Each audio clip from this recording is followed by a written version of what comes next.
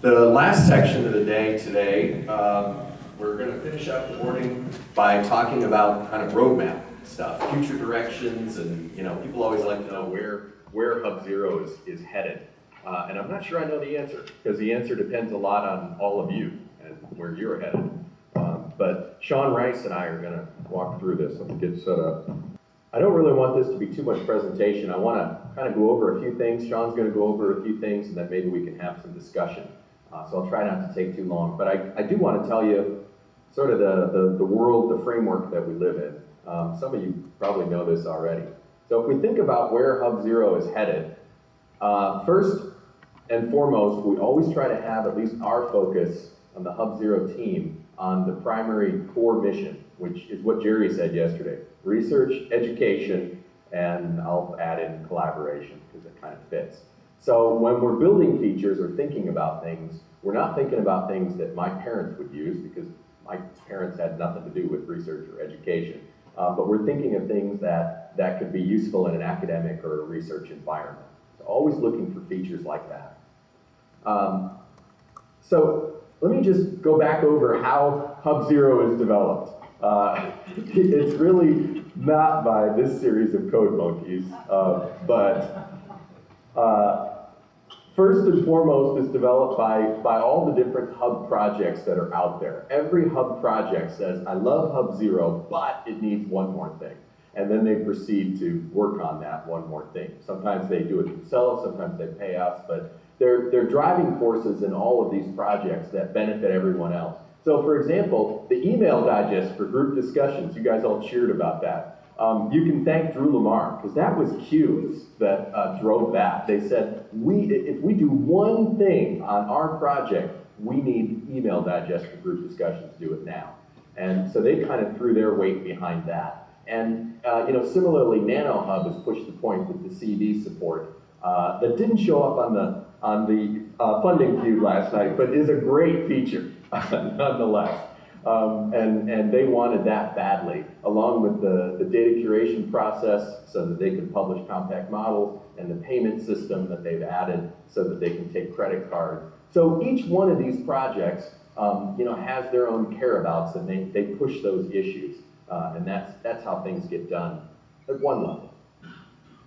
I want to mention just a few more of those, give you a little bit more depth to kind of show you where it's going. This is another thing that NanoHub has been pushing, this idea of uncertainty quantification. We can use computational tools right now to get exact answers, but what NanoHub wants to do is be able to handle the uncertainty around things. When you manufacture a real switch, it doesn't have an exact width and thickness or whatever. It has a distribution. It's sort of a 10 microns plus or minus a little bit, or 10 nanometers plus or minus a little bit. And so they've got a whole system that they've been working on, and Ali Strachan, by the way, is the co-PI at NanoHub that's driving this development. But they have a whole system where you can feed in these uncertain parameters into a simulation model. They do something called small-yak sparse grid. They do a lot of computation. They use Pegasus, by the way, and all of that to send off tens or hundreds or thousands of jobs, and then they bring the results back and they compute the uncertainty. And just to give you a picture of what this is like, let me show you. I think this is live for one or two tools right now on NanoHub. It'll be rolling out soon for all the Rapture tools. You see the little button now showing the spread and parameters next to any numerical value. Instead of simulating with exact values, you can choose, for example, a Gaussian distribution. You can put in a value for a mean or a standard deviation, for both, and you save that, and then when you click simulate, it'll ask you a little bit more about how you want to do the analysis. Small-yak sparse grid, level 3, that kind of controls the accuracy, or level 2. So depending on how accurate you want to make it, you click the button and launch jobs. That's where it creates a Pegasus workflow and starts sending all the jobs out to the computational resources. And it runs for a while. It'll come back later with all of the jobs finished and stitch together all the results. And again, instead of just one result now, we can see the Seebeck coefficient. You can see all the dots representing all the cases. You can also explore the results and see how Seebeck coefficient varies versus material thickness. These are all horizontal thicknesses that we computed, and you can see probability density function. What's the most likely value for the Seebeck coefficient? That's the peak in the middle, and you can kind of see the other values that aren't likely. So this is the kind of analysis that you can do, and the reason that this is happening is because NanoHub is pushing this agenda. This is very important for their project. They want to be able to do these kinds of calculations very well. So, and that'll be kind of integrated into Rapture and rolling out to all the tools. Another thing that NanoHub's been pushing in terms of data publication, we saw the story yesterday about using projects and kind of walking through a data publication process. And at the end of that, you get all of these assets with digital object identifiers. You might publish a molecular dynamics trajectory or a compact model, which is like a circuit model, or a database or a spreadsheet or something like that. And each one of those published things gets a digital object identifier. And if you happen to be reading a paper, you'll run across a digital object identifier, and it'll represent one of those data sets that's published. And of course, you guys know how digital object identifiers work. You can look them up, resolve them, and that serial number takes you to NanoHub and shows you that data. Now, normally, for most of the systems out there, the process is you publish some data, it gets published in a paper, referenced in a paper, somebody says, oh, cool, I want to find that data. They follow the DOI and they get the data. Normally, they get the data in terms of a file. They download a big zip file of the data or something. What we're trying to do is something, I think, a little unique and different. When you follow the DOI, and this is almost true, the paper part of this isn't true, but the rest of the stuff is working. So here we're looking at a paper. I'm reading this paper about molecular dynamics. I find a figure, I say, oh, that's really interesting, and I read the caption, and there's a DOI. Now that part's fake, but this part's real. When you follow the DOI, it de-identifies the data, but doesn't take you to a zip file. It takes you to a live viewer that you can use to visualize the data. So your first experience is not, how do I download and unpack this zip file? Your first experience is, I followed the DOI and I can immediately measure the properties of the molecule. And after I explore the molecule and walk around a little bit, I might be interested in citing it so I can look at the citations. I might be interested in changing the angle. You know, this isn't a hard-coded movie. I can actually change the scene, walk around the data, generate my own movie, maybe, understand what it is I'm looking at. And eventually, if I'm really interested, then I can download the data. So we don't want to get in the way of people downloading data, but we just want them to be able to see it before they have to download it. So they can see the data, they can bring it down to their desktop, and then manipulate it from there. And not just data sets, but live computations too. Imagine you're reading another paper and it's talking about a simulation tool, and again, you can click the button and it brings that tool right up, or it brings up a particular result that's been computed. So, you know, we want those DOIs to lead to live interactive experiences, not just to piles of zip files. Another thing that you heard mentioned a little bit yesterday, Carol mentioned this, graphics acceleration. More and more we have tools on hubs that are demanding in terms of graphics. And when you bring them up, you want them to work well. We've been experimenting recently with, you know, you run the tool client side and it seems to run in your browser. It's actually running server side using like VNC and stuff. But the hardware that we run it on, we want to support graphics acceleration. We basically want to give everybody their own graphics card in the cloud. And in order to do that, you have to find a really cheap way of buying graphics cards. So one solution is HP Moonshot, which lets you buy a drawer like this that's filled with computers that have graphics cards. Each little cartridge has 4 computers and 4 graphics cards, and you can put 45 cartridges in a drawer. So you can have one drawer in your rack that supports 180 interactive sessions. And those sessions can run really complicated things where everyone has their own graphics card. So we've been exploring this, again, under the guise of NanoHub, because they want to be able to provide molecular dynamics simulation to the world and provide everybody their own graphics card. So because of that, we've been kind of exploring those solutions. But at the same time, I think it's going to be useful for the geospatial stuff that Carol Song's been working on and other projects that need graphics acceleration. All right, so that was one whole series of things where people were, you know, pushing their own agenda on their own hub. Another way that this happens is that people push the agenda through the HUBzero Foundation. And we have two examples of this that there are more examples than this, but two that I'm kind of happy about I wanted to mention. When you go to sign into any hub, we have all these choices for sign-in options. We have InCommon and Facebook and Google, and we just recently added two more. And the reason we did this was because people stepped up and said, we need this, we're in the foundation, build it for us. So No Innovation wanted to have an ORCID authentication plugin. And do you have that? The answer was no. They said, could you build it? We said, do you want to spend your foundation hours? They said, yes, of course. So we built this ORCID authentication plugin, now available in 2.0. Yes, that's what I thought. So anyone now can use this. This is another option that's available. If you configure your hub, you can use ORCID authentication. And similarly, the guys at AFRL said, well, we have a problem. We have these government smart cards that we have to plug into that we authenticate against, and we need to be able to authenticate using those government smart cards. Can you build that? And again, they use foundation hours, and we have a plugin now that uses client-side TLS certification as well. So those are two examples of things that somebody said, I really need this. And in this case, they use their foundation hours to do it, which is terrific. That helps everyone else now that wants that same capability. A third way that things get developed is from various sponsored research projects. So we heard yesterday, Carol talked a lot about their project, their HUBs project that's funded by NSF. This is a $3 million project that's going on over 4 years that's building all these geospatial visualization capabilities into HUBzero. And so everyone else in the room then benefits because Carol got this grant, she's building this capability into HUBzero, and then everybody else benefits from that grant.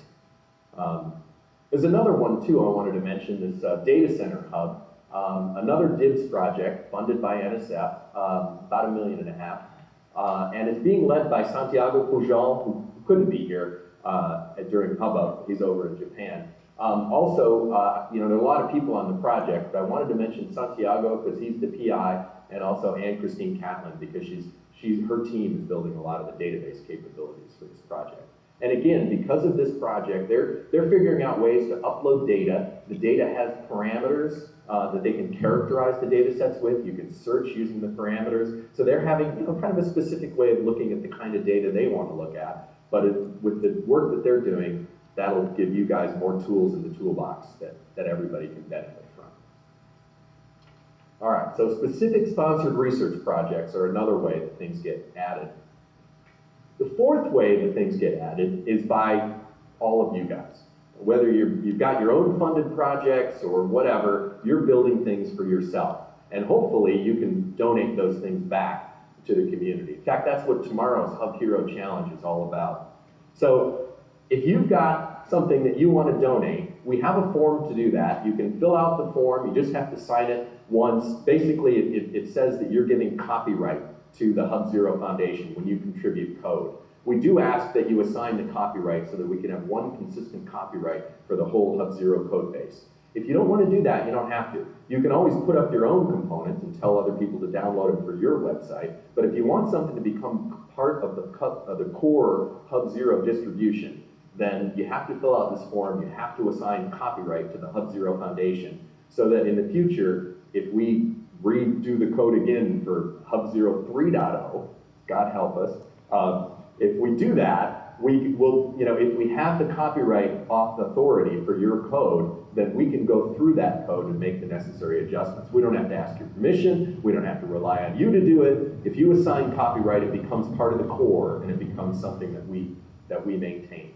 So there's a process for contributing your code. Of course, we have to look at it and approve it because you can say, hey, would you like this? We can say, no, thank you. It's not written the way we want it to be written. We've got coding standards. We've got lots of rules to follow. But if you contribute something, if we think it'll be useful for everyone else, and if you follow the coding standards, then if we test it, we'll test it for security. And if it passes the security review and everything looks good, then we can make it part of the core distribution. And we try to encourage lots of people to do that. I mentioned we've got 17 Hub Heroes on the wall. Many of those have contributed bits of code that are already in the distribution. And we have the HUBhero Challenge tomorrow, where hopefully we can get a whole new batch of heroes into the mix and contributing components. So another way that HUBzero grows is by the contributions that all of you make, either by putting them out yourself or by giving them to the HUBzero Foundation. And the last way, it occasionally, and this isn't very often, but occasionally there are things that we find that we think we have to do, not because NanoHub is telling us, not because NSF is paying us, not because you guys did it, but just because we have to do it for the good of everyone. So when we're looking across all the hubs and we see that there's a consistent problem, there's something that everybody's getting tripped up on, then occasionally we divert some resources to fix it. And that's what happened recently when we did this framework. When we redid the framework, nobody told us to do the framework, right? You know, it's not like NSF says, oh, you guys should really redo your framework, or NanoHub says, hey, stop working on our features, redo the framework. Nobody tells you that. But you reach a point where you realize the only way we're going to move forward on something like the framework is if we rebuild it, and it will help everyone in the process. So very occasionally we do something like that to kind of across the board clean things up. And I'm going to shift gears now and let Sean take over because you know he led all the work on the new framework, and he can tell you from this point on where he's planning to go next.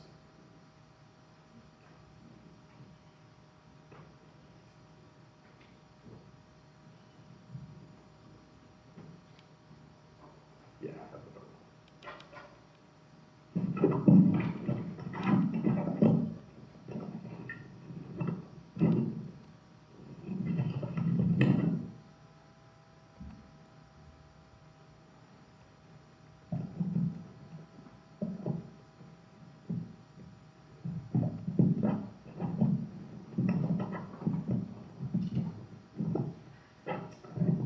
Hopefully that's okay.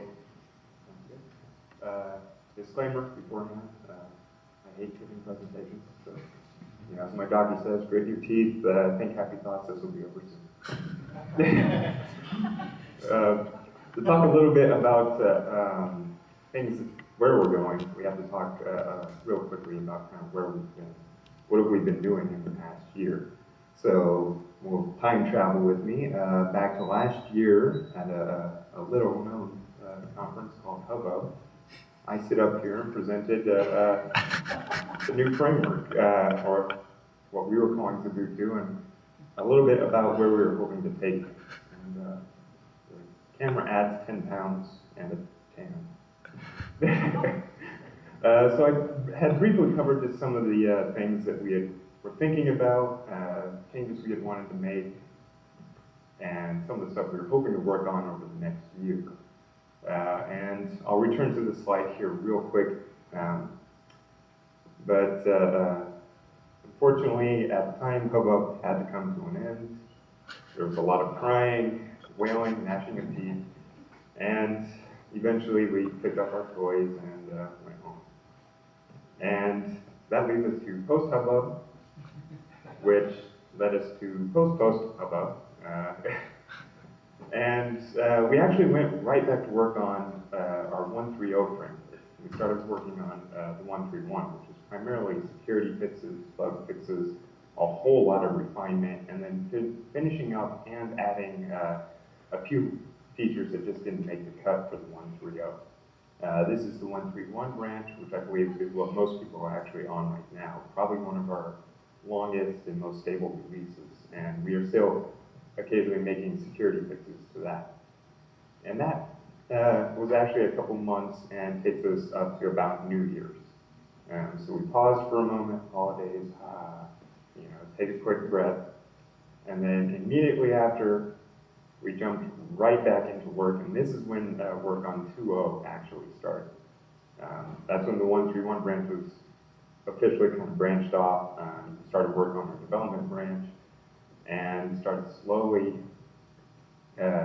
gearing up development, and it ramped up, you know, nice curve as it kept getting closer and closer, more and more time, and we were working so frantic, diligently, that sometimes we'd even forget what day it was. You'd be at work and, gosh, it's quiet around here. Oh yeah, it turns out it's Saturday. So that takes us up to about the 4th of July. And again, we have to pause for a moment because that was where we actually had a couple days where we would just relax and get prepared for the storm ahead. Because immediately following 4th of July weekend, we started our QA testing. This is where our testers pretty much put us through the grinder, and some of us came out alive on the other side.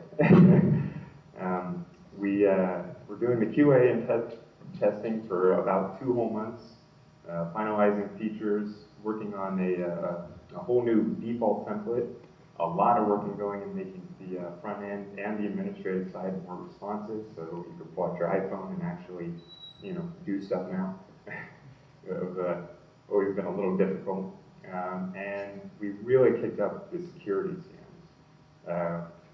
Previously, we'd only really done like security scans, probably with major releases, and now we're doing it constantly. It's just pretty much always ongoing and making fixes as we find bugs. I was happy to say that the last report we did for 2.0 before coming to HUBbub was actually excellent. I only had to make, I think, 2, maybe 3 fixes, and it took care of a whole host of issues. So I was very happy to see that. And then that takes us up to last week. Still feel like that.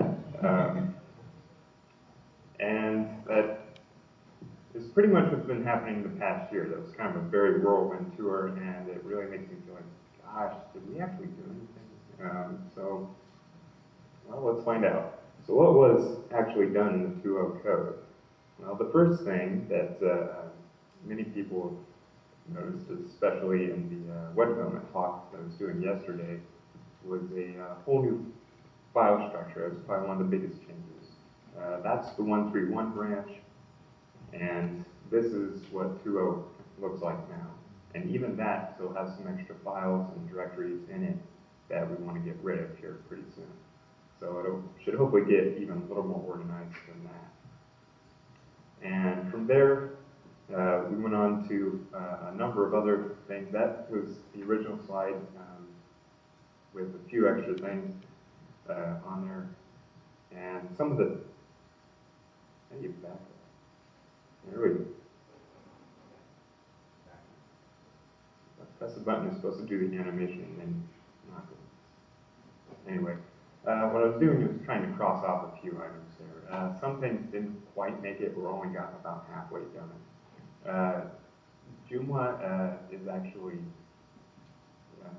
well, that's actually because it did get done, or,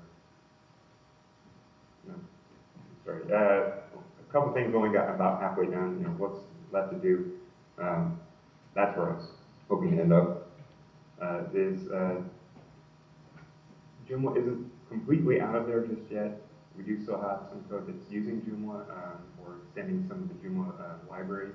That's probably next up on our list is to fully extract that. But that actually probably ended up being a good thing for people.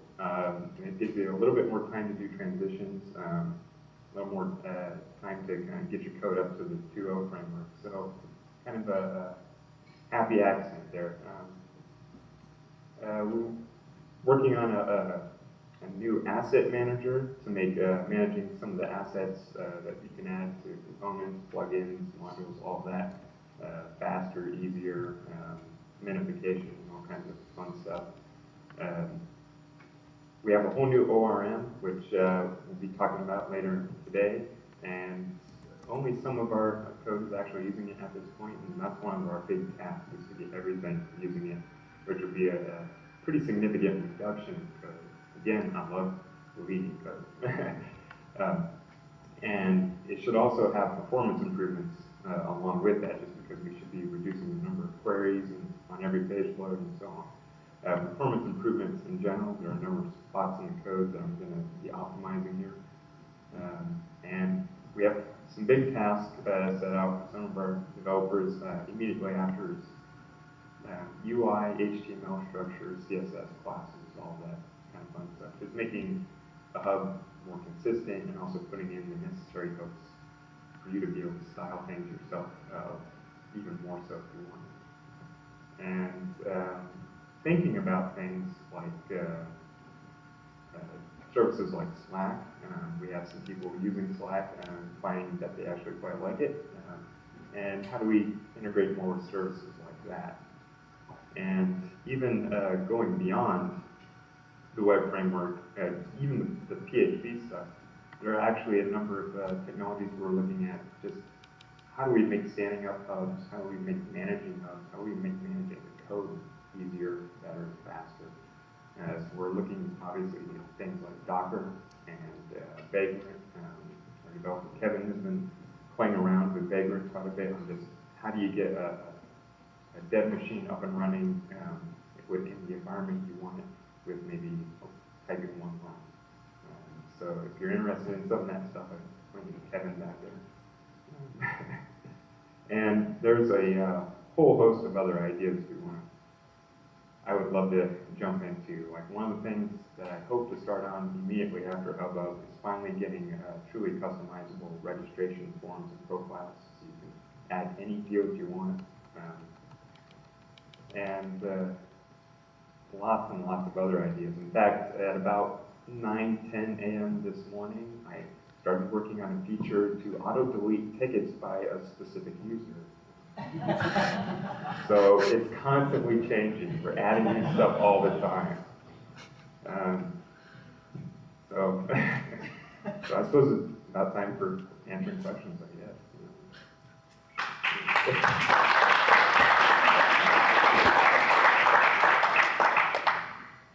So let's turn it over to you guys. I don't know if you have questions about the framework, about future directions, or if you just want to express some opinions and ideas, but have at it, I suppose. Anything related to dinosaurs for the future is good. Dinosaurs with lasers. Yeah, dinosaurs with lasers are the future.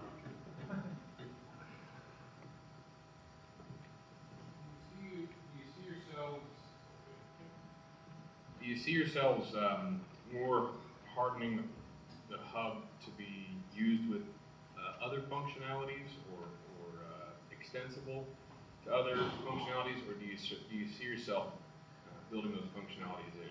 And by that, like obviously from our perspective, there are so many tools that we're looking at, as I was talking about earlier, and so we're interested in the hub becoming even more extensible to be used with those tools, rather than, for example, if you guys said, hey, we're doing workflow, well, that's cool, but it'd be nice if you made it easier for us to use existing tool sets. I'd say that's always been a point we keep going back and forth on. I mean, it's even hard for us sometimes to decide, just because sometimes there's these, other tools that are out there that, it can get difficult for us because that's all they focus on. I mean, they have an entire team, sometimes twice the size of our own, and that's all they do is kind of that one thing. So they have the opportunity to make it really, truly excellent. And we would love to have that same kind of stuff within the hub, but sometimes it can get kind of difficult to actually integrate it, or maybe not even at all. So do you go down the path of just kind of making your own version of it, and I fully admit that's something we struggle with ourselves sometimes. It's just, do we make our own? Do we try to figure out how we can integrate it into the hub as deep as possible? And so on. So. Yeah, we'll grab it just for the video. We'll grab the mic on this too. Because I love the point that Andy made and that you made about integrating other things, right? I think that's brilliant. The trouble you run into is when you do that, there are two problems. Number one, there can be a seam. Moving from one environment to another environment, there's a seam. And it usually has to do with authentication and identity. So in other words, when I'm moving into Google Docs, I need to get authorized to access this private document that was in my project, and also Google needs to know that it was me that made the changes, so when somebody's looking at it, they know who changed the document, not some user X597, but MMC is mine. So you need to make that experience seamless when you're moving from one environment to another. You also then have a dependency, because if Google Docs ever goes down, oh my gosh, I said the word Google, then it would never go down, I'm sure. Especially, yeah. But if any system, Granta or something goes down, then all of a sudden users are filing tickets on HUBzero about the fact that Grant is down. So you need to make sure that when you're moving to another system, you get rid of the seams, and also that you can depend on the other system to be there. And if you can convince yourself, I mean, there's always this point at which it's more valuable to do that. The seam is not that great, and the other service is dependable enough that it's actually more, it's beneficial to go to the other system. In that case, yeah, we should integrate as much as we can. But there are other scenarios where, you know, something's a little bit not quite as stable and it's not integrated very well. For example, the track environment that we have for tools has always been a sore spot for me because it's not integrated well. So there are problems where, you know, when you depend on another service, it's not as good. Other thoughts to inspire our rant? Yeah, continue on. Whatever happened to Fez? Fez is still alive.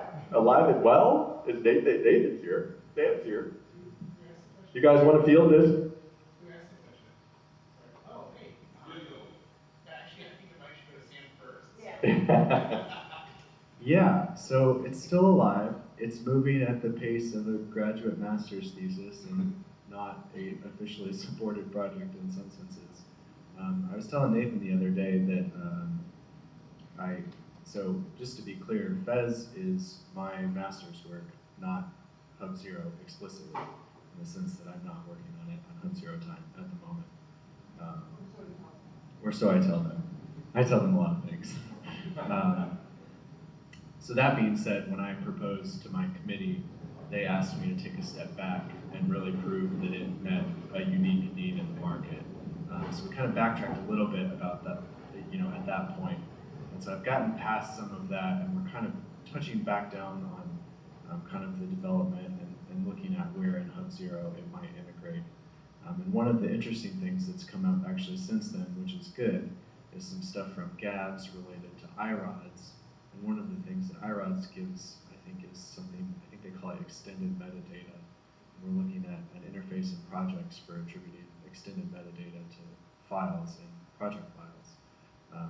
And one thought I had was, okay, that makes sense if iRods is the storage mechanism, but what do you do for everything else? And Fez seems like a good fit. So that is one direction we might take to integrate it. But that's my brief overview of where we might go, plus an explanation of why we're not there. That said, I think that the next step towards that is that because the design description of a federated system, which would go, it's not necessarily a hub thing, although it integrates very well with hub, is that we have to basically roll in like a public key infrastructure into it. And that's like, everything else I think is pretty much working except that, right? Yeah. So we have like signatures in the files and everything else like that. So that's like the last piece of the basic work that goes to get an alpha version of it. So we're getting there. It's going slow, but we're getting there. The comment for the video is, we're getting there. It helps to use a microphone because if anybody ever looks back on the video, they'll miss a lot of the comment. What is it? Yeah, so, yeah, 10-second version, I apologize in advance if I don't get it quite right, but it's basically a way of attaching metadata to files. So I could have a file that's sitting here on my laptop, but Fez can attach attributes to it. And it basically hashes the file, it uses the hash as a key, and then it attaches metadata using, is it MongoDB that you guys are using? For the storage, yeah. Yeah, for the storage of the attributes. And so you can ask Fez about a file, and it will tell you the attributes. And I think Sam got it right. I'd love to see that integrated into projects so that when you're looking at files and projects, you can have arbitrary metadata associated with each file, and the metadata is stored in Fez. That's where I'd love to see. Yeah, metadata overlay onto existing files wherever they live, which I love because you know, I think the metadata in iRods is great, but Fez could go beyond iRods to things that are stored, you know, wherever, which I think is wonderful. Well, and so that's one of the reasons why we asked, you know, we have this nebulous thing that we're calling the ontology metaverse in ICE, right? Thanks, Kevin. And the idea, right, is we didn't steal your idea. But it's the idea of being able to do dynamic metadata attribution, not just for files, but for research activities that exist in any number of databases, for individual database records, right? So you can attribute metadata to just about anything with a DOI or persistent identifier or something like that. you know, so I said this last year, is we'd love to be to test it for you if you want, and maybe have some discussion on what we're trying to do as far as, because we want to take that beyond just files, and be able to do that attribution for any object really in the system. Because that's how we see that's the only way that we can do meaningful searches as we move forward on metadata metadata searches on specific objects in a federated architecture.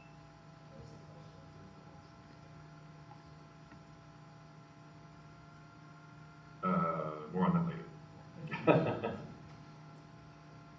Yeah, you know, it's good to bring up search because I think search is another one of those seams that you have when you're in a large federated system and you're trying to move from one system to another. You mentioned it in your talk. Search is key to that. You need to be able to search the federation as well. Other questions? Yeah.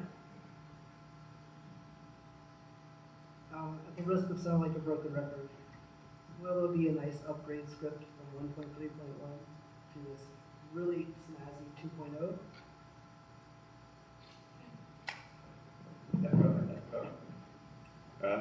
I hope so. Will there? Real soon. Will we get it before next HUBbub? So, No, I don't mean that in a way. Trying to. yeah. No, hey, it's a great question. The answer should be it's covered already by the package upgrade script. No, yeah, this has to be tested. Okay. So the answer is it just has to be tested. It's a little on your house. You can certainly do package upgrade scripts and migration kind of stuff. Just in case people want to, because it used to be the upgrade, process. Shortcut code, I don't know. Well, we do have the migrations, I will say that, which is a handy utility for upgrading stuff. And some of the 2.0 code will actually, in combination with the migrations, will actually move things to the correct spot they need to be in. Some of the 2.0 code itself will look for files in the old location and properly put them in the new location, all of that. So it's sort of self-aware in that sense.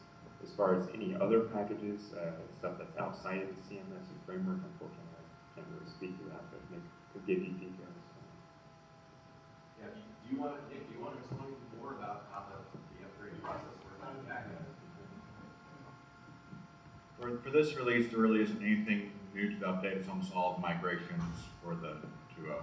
So we hit the test that make sure the migrations result in the same database content and schema that you would get if you was doing a fresh install. I'll probably do that in a couple weeks.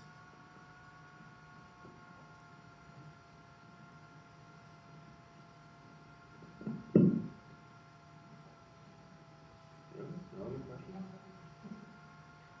You must be hungry.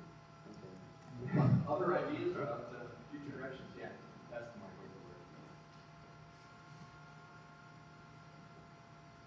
It was just a clarification on the timing. I saw a date up there, like October 21. Is that when you're sort of target for official release? Oh, no. Back to the Future. No. Ready. Okay. To the Future, October 21st, 2015. So it's just there's still time to get us hoverboards. Still time. Anybody got that? It's beta right now. Yeah. Wasn't there a commercial that showed that? Yeah. There's a commercial that shows guys with the hoverboards. It's on a track. It's not everywhere. It's on a track. The 2.0 code is out now. Yes, the 2.0 code is out now. I believe yesterday morning published the page, so you can now go to the downloads page and download all. So I don't have a hub yet. I figure that's why I'm here. So I don't have a hub. I'm here to check it out and see, okay, is this right for us? I'm sold. Where to from here? I figure I start with 2.0, not 1.3, saving that previous step. But yeah, is there recipes, documentations for how to really get started? I've installed one of the older ones and played with it.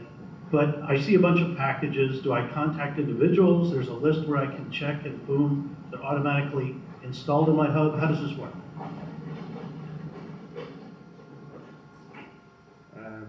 We'll see.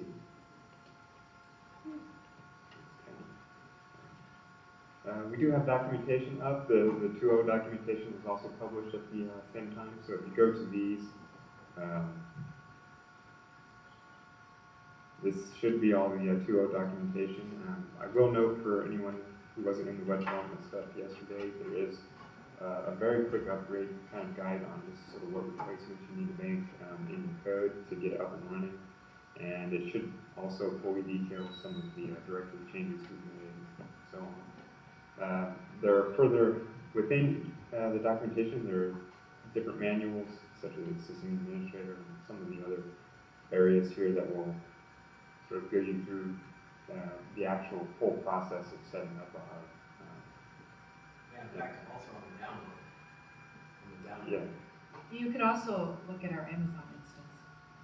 So not just setting up one, right? I mean, this initial instance, but then even the process of really making it suit the needs of your users is way beyond just, popping one in and opening it up, right? Yeah. I'm thinking about some of these other, I don't know if you call them tools, components, whatever, customizing my instance of the hub for my users. Is that where I just, pick what I've seen here that I like, contact these people, and bring on those components, or how does that part work?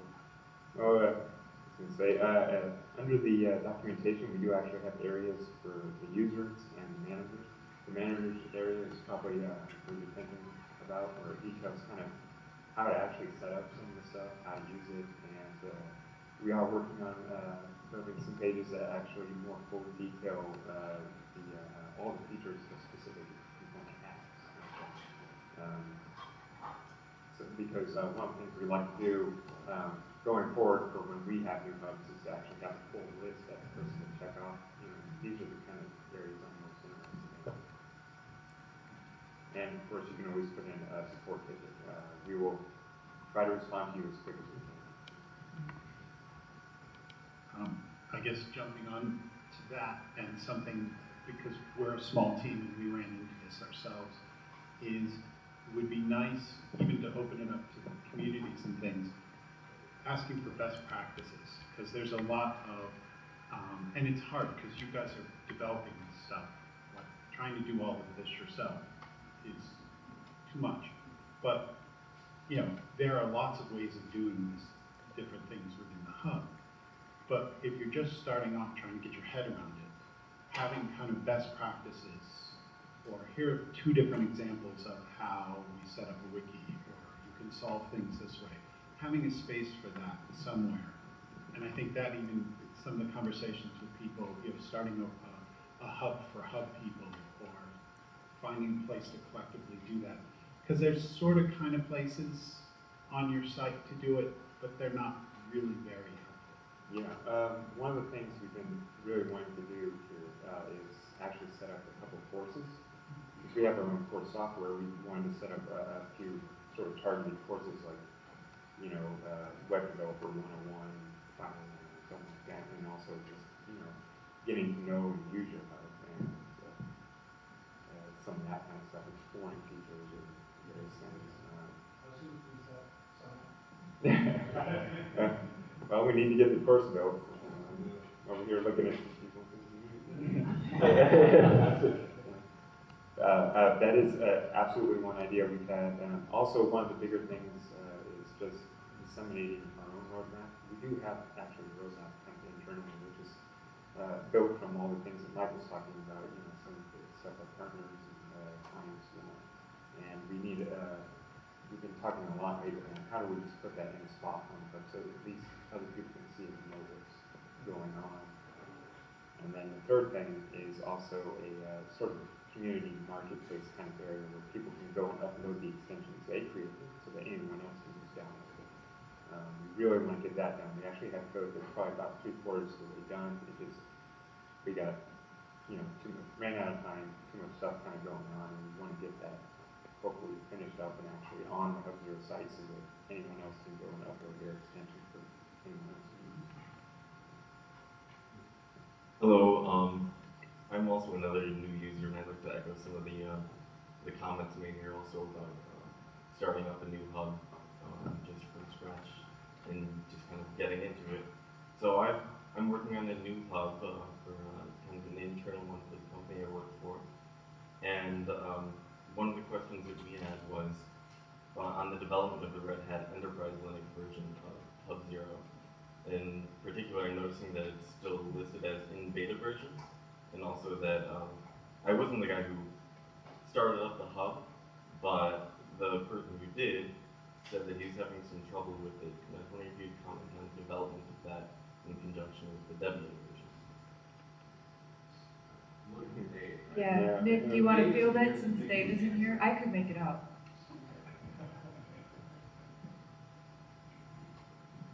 The Red Hat release is still in beta, mostly because we haven't put up any of our production hubs on Red Hat yet, but we'll be doing so next real soon.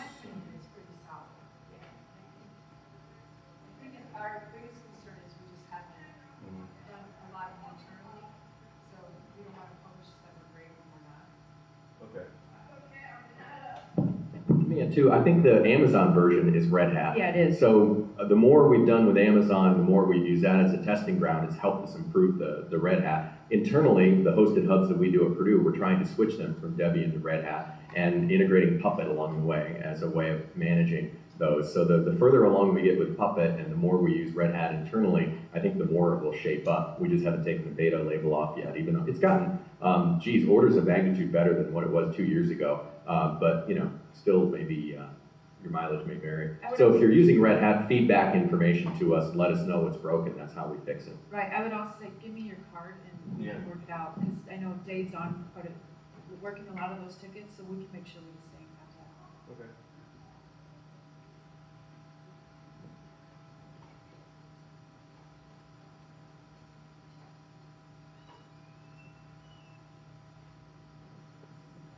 So, couple of small questions. One is just, sometime back you were talking about inter-hub authentication, and I don't know if that's anywhere on the radar of the map, is being able to log into one, but be authenticated to communicate or see information in another. So that's one question. And I definitely agree to the best practices thing and lessons learned, and sharing that would be very valuable for everybody. From the perspective of the roadmap, it would be great to get that out actually on maybe HUBzero, maybe on the calendar or something, so that you know, there's. Right now, it's currently thinking about it being HUBzero.org/roadmap. So hopefully, yeah, I'd like to get a menu item up and we can start populating that at the very least. And then the last question is, you're actually doing a development in the open source, and do you actually have allow people to join in the development efforts, or is it only through the HUBzero challenges to contribute to the code? Oh no, we well, accept code that anyone wants to submit to us. We haven't got a ton of people submitting code. Yeah, the HUBzero challenge, the whole point of it is to get people involved, number one, to train them, and number two, to get them to build things that they can contribute. But, you know, if someone just last night, you know, did something on their own without the HUBzero challenge and wants to contribute it, they do it the same way as everybody else. You fill out the form, you assign the copyright, you put the code in for approval, some oversight and approval, and then when it's tested and approved, then it just becomes part of the release. And regardless whether you were in a HUBzero challenge or not, you go up on the wall as a hero if you contribute. In terms of the inter-hub, you can speak better to this, but the problem again is that right now, each hub is basically its own pool of users, its own LDAP. And so when you move from one hub to another, the problem is the seam that you have with any other service. Like another hub looks like a different service, like grant a database or whatever. It's something that the hub's never seen before. So for example, you have an identity on NCIP Hub, but that doesn't mean that you're a user of NanoHub. And if you were a user of NanoHub, you'd have a different identifier because you would have registered at a different point in time. And so getting rid of that seam or making, what do you do when someone gets onto a hub they've never been on before? How do they really use a federated identity, or what does that mean in the system anymore? I don't think we've solved that yet. But as we do more and more federation things, maybe that's something that'll fall into place. Any last somebody gets a chance to make the last comment or the last question. Yeah, my last comment is today is Emily Kaiser's birthday. I was wondering if we could all sing happy birthday to her. Yeah. She's next door. And before I forget, I also want to thank Betsy and all of the folks, Shirley, and all the folks that have been helping to organize this conference, because organizing something like this is a chore, and there's a lot of work to do, and I really had nothing to do with it except for the parts that went wrong. So congratulations to Betsy and Shirley and everyone who helped. Thanks.